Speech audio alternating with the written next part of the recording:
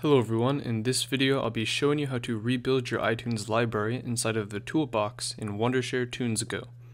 The first step, of course, is to go ahead and launch the program, and then we'll connect our iOS device to the computer. It's then going to connect and sync with TunesGo for you. And now we're going to go over to the Toolbox tab on the far right, and we'll click on Rebuild iTunes Library, and this will just bring up a dialog where we can get started by clicking on Start. And it's now going to load our device and our iTunes library for us. And once it's done scanning, it's going to bring up all of the media that it's found.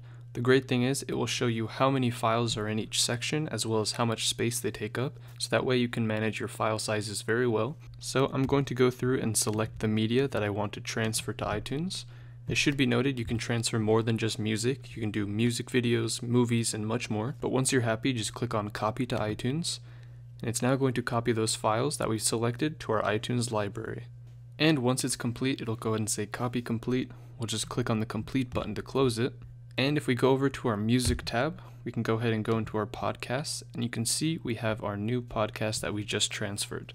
It should be noted as well, you shouldn't have to worry about duplicate files when doing this, as Wondershare TunesGo will go ahead and take care of those for you. But yeah, that's it for this video. I hope you guys enjoyed. That's how you rebuild your iTunes library in the Toolbox menu inside of Wondershare TunesGo.